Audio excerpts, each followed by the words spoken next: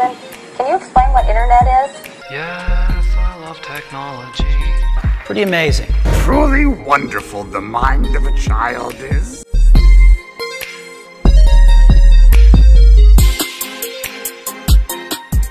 Hey guys, Mr. Ogden here. Today we're going to do our first blog post on your website.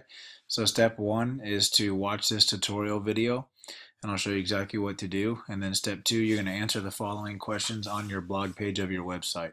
So first, go to your blog page, log into your website. Once you log in and go to this page, just click Edit Site, then go to your blog. It should say right here you don't have any blog posts yet. What you need to do is go to the bottom right corner and click New Post. And you're going to title this post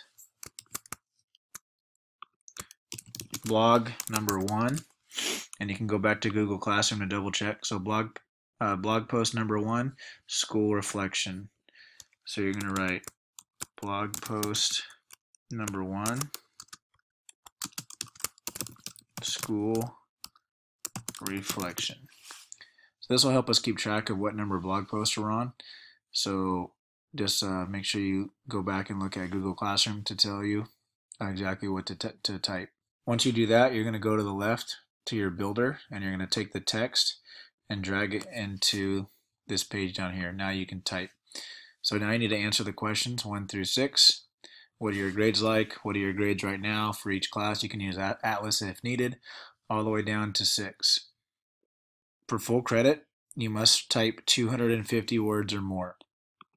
How do I check my word count? Well, let's say I'm typing on my blog. My grades right now are just okay. So as you start typing, you can click in the box.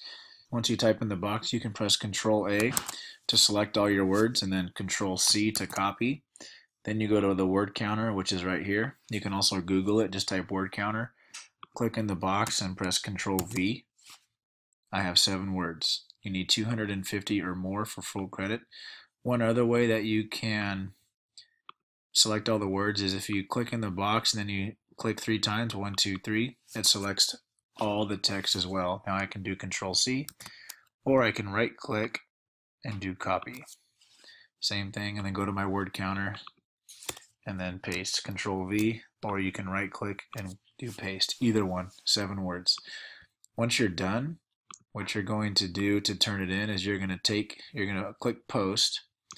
So let's say I'm done, even though I'm really not because I only had 7 words. I click post, and now you see your blog post is right here. You're going to click up top in the link, press Control C, and you're going to go back to Google Classroom and open up the assignment, which will be up here on the student accounts. Open up the assignment and turn in your link to your blog page. So it'll just be this link right here. Go back to Google Classroom and turn in that link. And it's due today. Let me know if you have any questions.